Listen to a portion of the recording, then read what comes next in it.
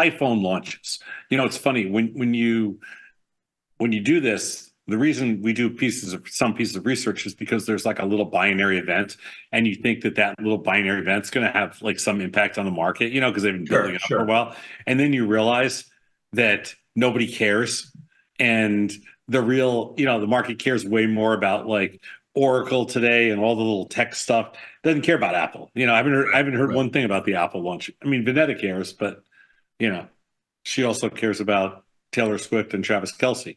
You know, so different world. You're so rude. You're so That's rude. not rude. She cares. There's certain things.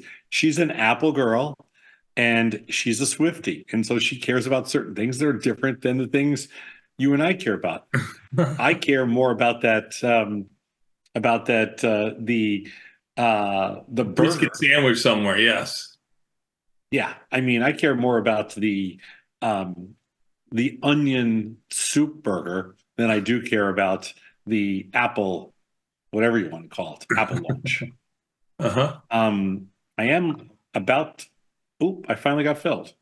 You I was did say, get filled. I So, was so about to the say I'm about to sell futures at 56, which is Mhm. my first sale today. That's where you did Uh, sell 56. I know. Um, Nice. I wanted to get short, so you got to put your money where your mouth is. Yes, you do. Um, let's do it. iPhone launches, a historical review. This is kind of fun because we decided to look at but company binary events. Let's go to the first slide. So Apple 17 launched yesterday. We examined 11 years of data across every iPhone launch Hmm, from hmm. the iPhone 6 in 2014 through the iPhone 16 in 2024 to focus on price behavior of the stock and the volatility dynamics around the launches. How did they only go through from 6 to 16? Well, I guess one a year, maybe. All right. Um, let's take a look. Go to the next slide, John. So the price behavior around recent iPhone launches, 1 month before to 1 month after. 4 out of 5 of the 1 month returns were up.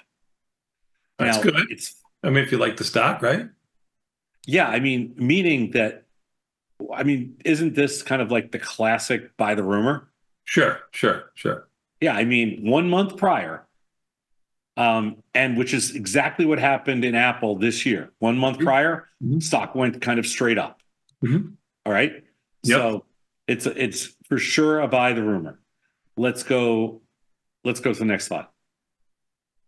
When we look at 15 days out, the distribution skews negative with 58% of the post-launch moves negative, which follows a sell the news phenomenon.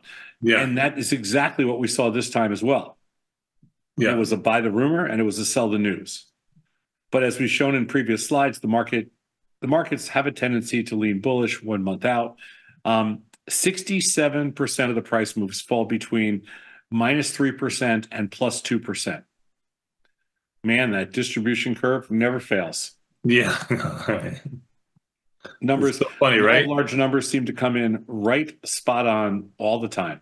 Hmm. Um, let's go to the next slide. So this table compares annualized volatility before and after launches. Mixed outcomes. There is no guarantee for a vol spike or crush, so beware of overpaying for implied volatility.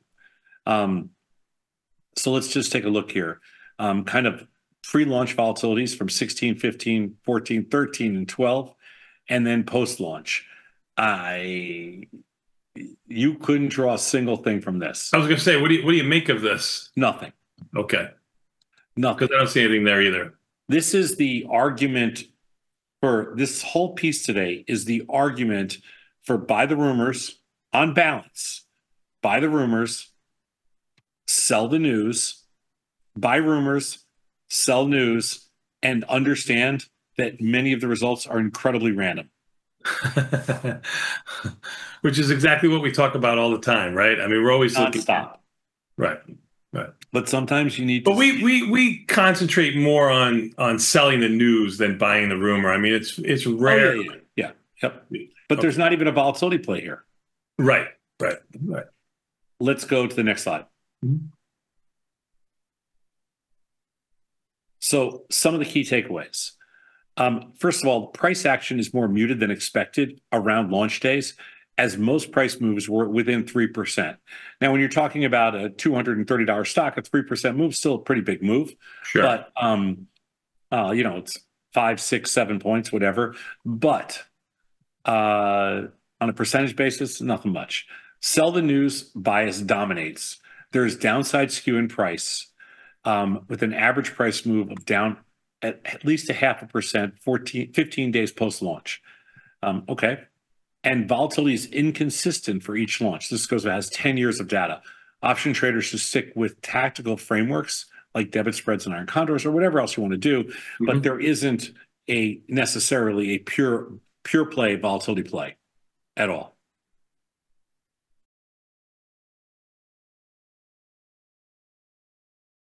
If you're not subscribed, subscribe right here.